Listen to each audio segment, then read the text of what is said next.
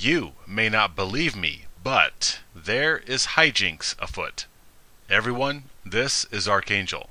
There is an agenda to elevate females as better than males. So, despite the fact that males have built the world, which demonstrated unparalleled talent, strength, and intellect, all this is marginalized as we imagine and pretend females to be the stronger, smarter, more beautiful, elegant, graceful, caring, hygienic, artistic, altruistic, benevolent sex. Oh yes, female exaltation, male devaluation is alive and well.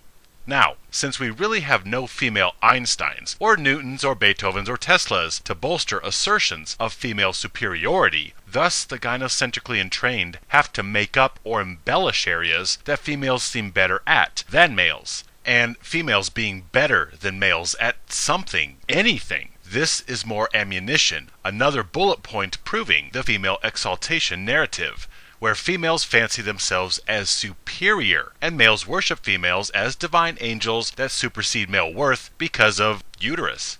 Observing the aggregate works of our human predecessors, it is clear that males far outpace females in so many areas. Thus, the vaginisty, a collective populace that is dedicated to female elevation, takes female behaviors, average, everyday proficiencies that females are competent at, and uses such as proof of superiority over males. So, we take female predilection and use that as proof of superiority over males. For example, females are much better than males at compelling utility, manipulating with sex, applying makeup, eating ice cream, menstruating, and cat hoarding.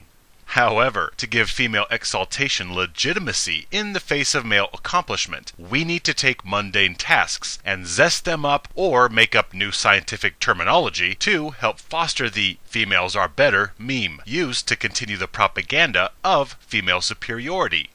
So, a couple more items we are forever hearing about as proof females are better than males, well, besides everything, is multitasking and emotional intelligence. I cannot recount the number of times I have heard the multi theme regarding females, which makes them seem like they are so much more advanced because they have new and improved multi features. They are like a railroad line with multiple tracks, and guys are just a simple single track. Boring. You betcha, females are multi-orgasmic, multi-talented, and multitasking.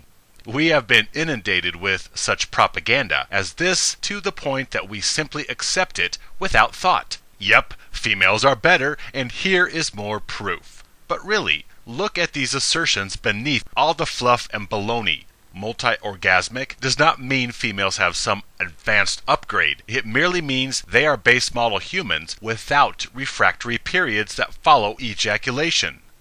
Well, whatever. They still have capabilities that males do not, which makes them better, right? No, because males do have the capacity and capability to be just as multi-orgasmic as females, given the proper conditions.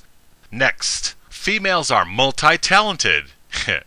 Females can go out and get dirty and play in the mud with the boys and clean up nice and pretty. They can be good at the violin and be a swimmer, or an ice skater and a book reader. Oh, wow! Yeah, because guys cannot do any of these things. Nope, guys cannot be good at multiple things as well. No way, males cannot have opposing interests or talents or proclivities. Only females. Yeah, this is just malarkey gynocentrically entrained cattle ingest and then turn around and parrot to make females seem better without really analyzing the meaning of the assertion multi-talented. Cows are multi-talented. They can walk and defecate at the same time. Yeah, I know. It's amazing. Then, of course, we have females being superior multitaskers. Oh, please. We labor to devalue males by using ubiquitous claims of female multitasking abilities. Most of this claim comes from the supervisional tasks used in child rearing. Women are better at multitasking than males. We claim superiority here because females can talk on the phone with mom or girlfriends while she bounces a kid on her hip. Or because mom can both cook popcorn in the microwave as she simultaneously listens to little daughter's homework at the kitchen table. we like to proclaim females as multitasking winners because she can reach behind her seat and smack the misbehaving little squirts in the back seat as she drives. And we pretend this is proof positive that females have better cerebral functioning than males. And thus they are better than dudes because guys have absolutely no competency when it comes to monitoring laundry in the washer at the same time pasta is boiling and little Junior is playing with blocks on the floor. This image has grown into females can type memos, answer the phone, help customers, correct employees, put up with condescension and sexual harassment from male coworkers, file folders with her earlobes, and do all these things in high heels all at once. We slander males as unable to walk and talk at the same time, or sit and chew bubblegum simultaneously because they are offensive simpleton ogres who are lucky to walk in a straight line because, well, walking involves lots of multitasking by the brain. Oh, wait, so I guess some males can multitask some things, but not as good as females, right? So, females are still better, since dudes fail at juggling life situations and everyday tasks with the proficiency of females. Never mind the fact that males built and maintain this entire world. I guess civilization building doesn't involve numerous things at once. Oh, actually it does. So we simply take simple-minded males and give each man a single task to focus on. You build houses, you make sewers, you discover flight, etc. But hey, hold up. Then we have to have a multitasking supervisor to oversee the incorporation of all these things into a cohesive, functional society. And since it was not females that oversaw global communication network installation, or pyramid building, or civilization construction, this must mean that some males are multitaskers to such a degree that females cannot match. This is such a ridiculous claim that anyone with two neurons rubbed together can pick apart. However, I heard about a study one day on the radio while driving that stated having too many irons in the fire at once frays one's nerves, meaning that multitasking for its own sake leaves people feeling anxious, unsatisfied, whereas pouring your focus and attention into one thing at a time leaves you more satisfied. So maybe this is why females are so frazzled, confused, discontent, anxious, unhappy, and depressed, because they are such superior multitaskers. Next, I hear so much ado about emotional intelligence, as yet another area females are far superior to males. Obviously, we can test intelligence quotient, and, well, females are not beating males in the numbers. But we tout females as superior to males, so we have to come up with another ruse to support this. Emotional quotient. And now, many folks, especially in female-worshipping spiritual communities, now herald emotional quotient as more important. IQ is so old school, archaic patriarchy propaganda, whereas EQ is new, cutting-edge, state-of-the-art human assessment, which, incidentally, we find females superior at. So, we take emotion, add intelligence, and now we have a new ruler for judging females as better than males. Because females are more emotional. Yes?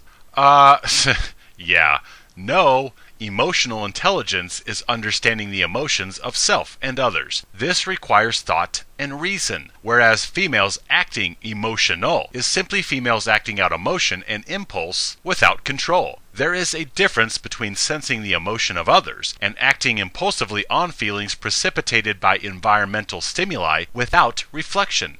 Females are not emotional gurus, they are emotional impulsives. They simply act out feelings as they arise. They do not have some emotional advancement. Many have emotional retardation stymied at the level of children who simply act out basal emotions in response to environment, and society enables this. They can get angry and throw temper tantrums, or hit males in public. They can get sad and cry anywhere they like. They can act out any number of emotions, anytime, anywhere, without restraint, and people rush to comfort and protect them.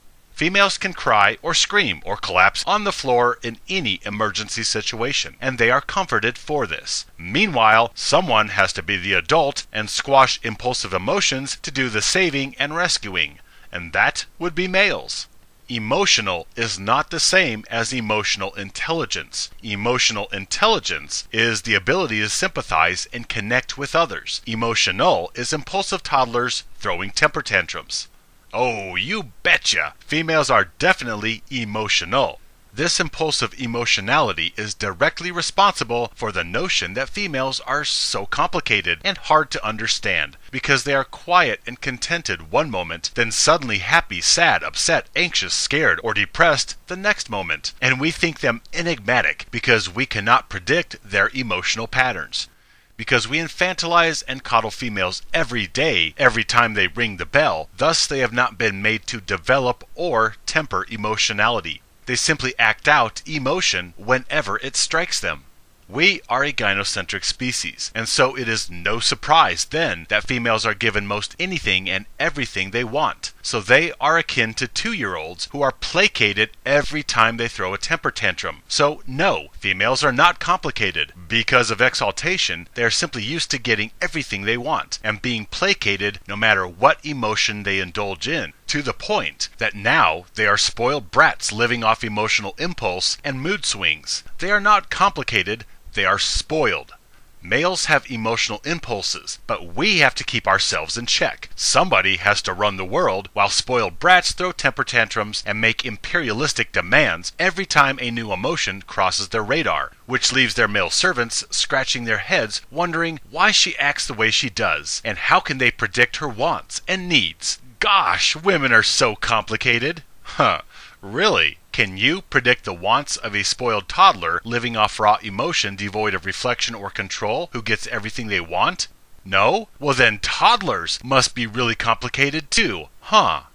I'm sorry, but females are not mysterious, complicated enigmas wrapped in cryptic riddles unknowable to mankind. But rather females are exalted to such a degree that they are indeed indecisive, because guys give them everything they want. So, what do they want next? And that will entertain them for 2 minutes, until they want something else, then something different 2 minutes after that.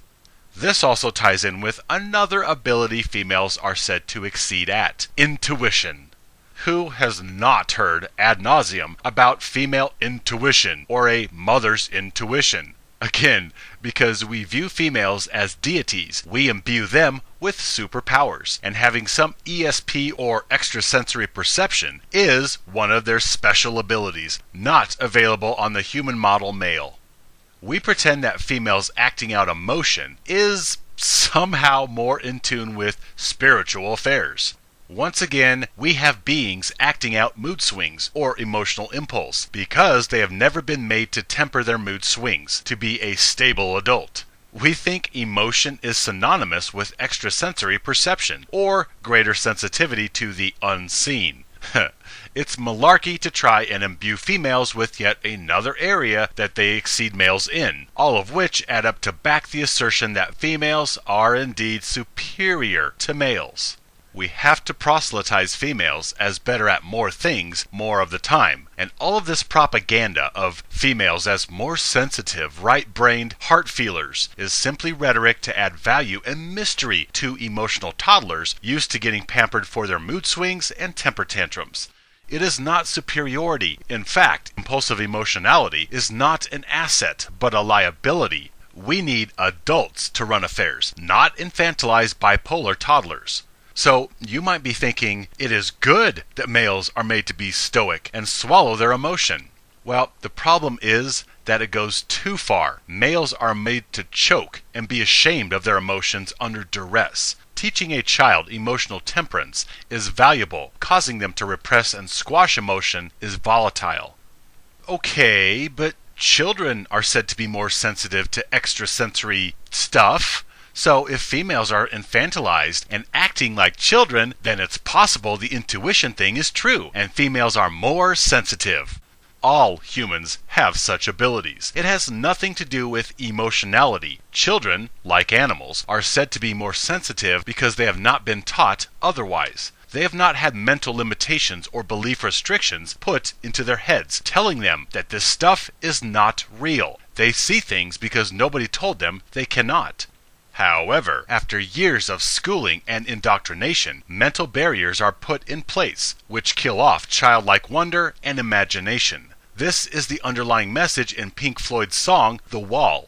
Yet, adult females have been so entrained. Thus, their mood swings have nothing to do with increased abilities. Males are just as strong with paranormal abilities as females. Guys also have gut feelings about things, which is intuition, just the same as any female. All the right brain, heart, emotion stuff is linked to females as offspring nourishers, which we translate to mean females as the caring half of humanity, and this is purposefully meant to disparage males as cold, robotic, logical, unfeeling thinkers, while females are the caring, tender hearts. Please, look at male devaluation and disposability if you want to see the caring tenderness of most female hearts. Moreover, thinking, which is associated predominantly with guys, is becoming more and more embattled as a negative trait. We should think less and feel more. Hence, we are losing our ability to critically think as we try to act more and more emotional, thinking less and less about what we are being told by the media or governments or reality television. If anything, guys have more emotional intelligence than females, as we are supposed to read females' minds and interpret their moods correctly, or we get the silent treatment and no sex. Females are definitely more adept at acting out emotion, yet males are compelled to be more adept at reading emotion in others and relating to it, which is what emotional intelligence is. So, golly, that means males have higher IQs and EQs. Multitasking, emotional intelligence, intuition. These are just a few of the ways guys are adding mystery to their deities, who, beneath all the exaltation and makeup, are merely unreasonable, undisciplined, irresponsible, emotionally impulsive women toddlers. The very same who we pretend are superior because they indulge emotion without restraint, which we now hail as emotional intelligence, which females are superior at. And since females are so superior, we hand them the job of raising the next generation of human beings. Societies are in turmoil, and one of the major reasons is because we have infantilized, emotionally impulsive, responsibility-exempt toddlers supervising males and raising the succeeding generations. We are lucky that things are not more screwed up. Plus, we have males that are acting more emotionally impulsive, and this may be due in large part to the fact that we have had generations raised by single mothers. I mean, can anyone start connecting dots here? Females are superior, and multitasking, emotional intelligence, and intuition are simply a few more logs on the fire. Golly, dudes are so lucky to have these women folk. My friends, stand with me, live free.